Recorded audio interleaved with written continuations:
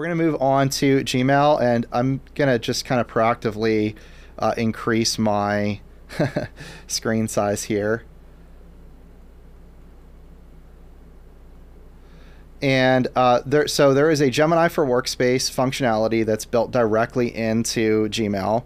And you'll see this as kind of a little widget that appears when you're composing a message.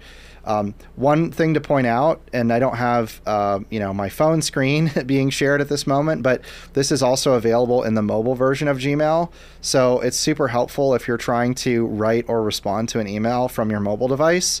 Normally when you're responding from your mobile, you're sort of writing an abridged email, but with the help of the AI, you can write kind of a more complete and better formatted message than you would probably normally be willing to enter via the keyboard on your phone.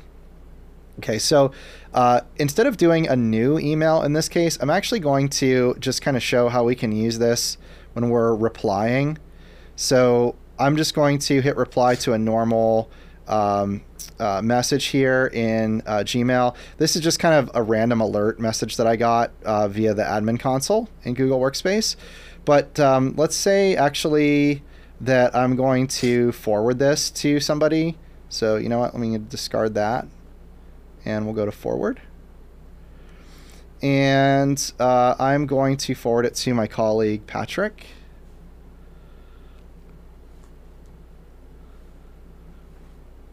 And I'm just going to ask the AI to, help me write this by, summarizing this message. Summarize this email and explain why it was triggered. So this was actually a rule, like a DLP rule.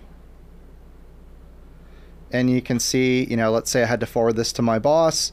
You can see it actually wrote out this reply for me and explained why this particular email was generated and what the alert was all about. So just like an example of how you could use this in your Gmail.